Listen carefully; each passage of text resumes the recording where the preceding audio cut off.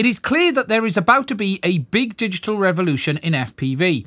We have 3 systems that are all battling to take analog's place on your quad, and in the next few weeks and months there are a number of releases that is going to push things further ahead than we've seen before.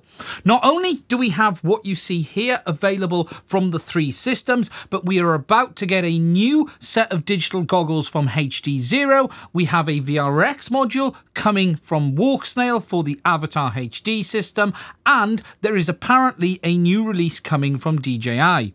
On top of that, in the last few days, we've had 2 new releases for these 2 systems here. We have a new box goggle called the Recon from Fatshark, which brings in a new lower cost option for the Avatar system. And we also have an unexpected release from Emax, releasing a box goggle for HDZero.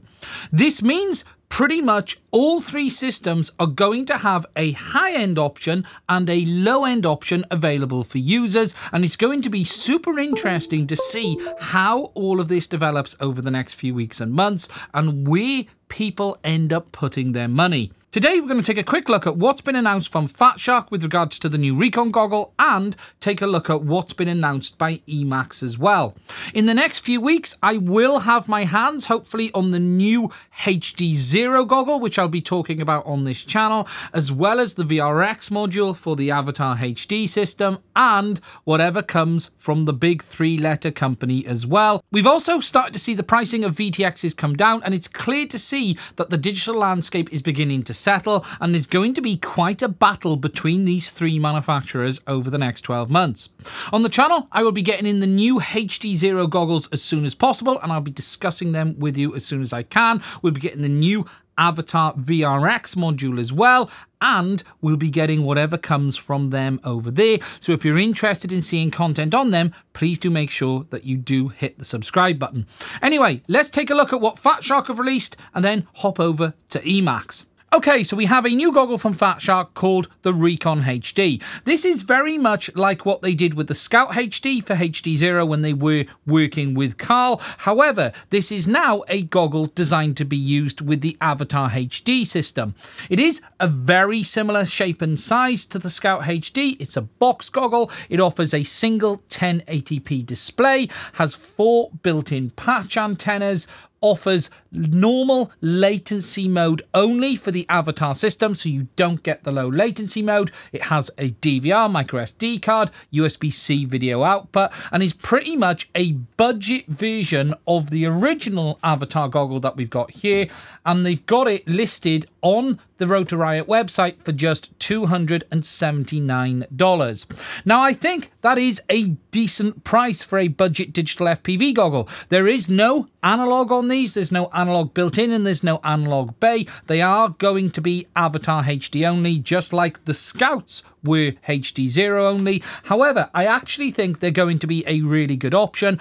I was always a massive fan of the performance of the Scout HDs. I think HDZero on the Scout HDs looks really, really good, and I would expect the image quality on these new Recon goggles for the Avatar system to look very, very good as well. It's always subjective, the difference that OLED makes for the image. Yes, it is going to improve it, but I would be interested in seeing for myself just how these look compared to the OLEDs, because I'll be honest, whilst we all like to have a high-end FPV goggle, I suspect the image quality on these will be very, very good.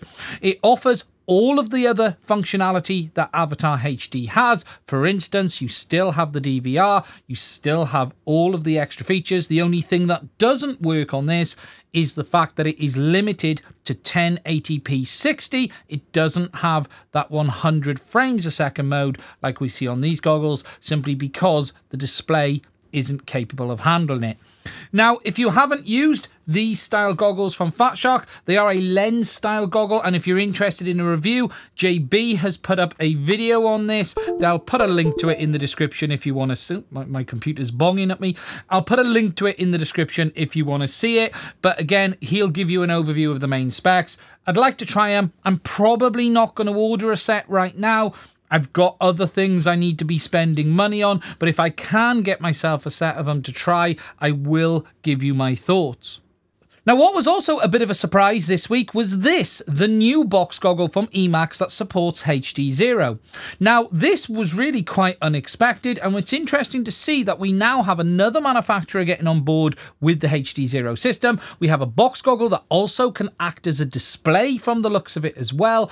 So it's going to allow you to have an external display or use it as a box goggle. And it's again good to see another low-end option coming in. To be honest, as I've already mentioned, I really did like the Scout HDs, but I'm not sure how long you're going to be able to get these for now. That partnership has ended. Fatshark are working with Avatar or Walk Snail now, or Cadex, whichever one we want to call them. However, these were a really good set of goggles, and it's nice to see other manufacturers come on board with it as well. I'm not seeing any pricing listed. Hopefully we'll get more information on them in the near future. I also wouldn't be surprised to see another set of goggles come from another manufacturer. I'm not going to name any names, but there's another big manufacturer that there has been hints that they may actually enter the digital market with HDZero as well, and it'll be interesting to see that as time goes on too. It's clear that the digital FPV landscape is really starting to heat up, and as I've said, it's good to see all of these manufacturers now sort of have a high-end and a low-end option, especially if DJI keep the V2 goggles around and the Vista, for instance.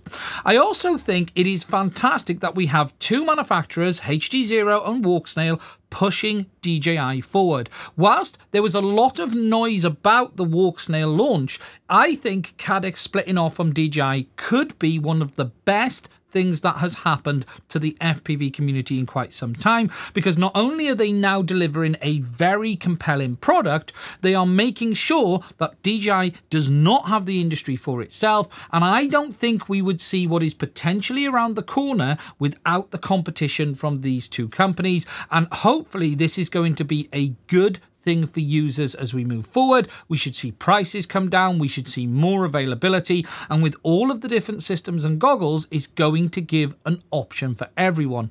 Now, if you find this video interesting, please do let me know in the comment section. Let me know your thoughts on all of this. It was just a bit of a heads up. As I've said, I don't have the new Recon HD goggle. I'm not really looking to buy it right now. I've just spent so much money on other stuff that's coming that I can't talk about. However, I would like to try them, so I'm going to try and get my hands on them, because I do think the Scout HDs were a fantastic goggle for HDZero, and if they do the same for Avatar as they did for HDZero, that's a really good thing for users. I'm massively excited about the new HDZero goggle that's around the corner as well. And obviously, we can't forget about them over here. We're going to have something to go with this very, very soon too.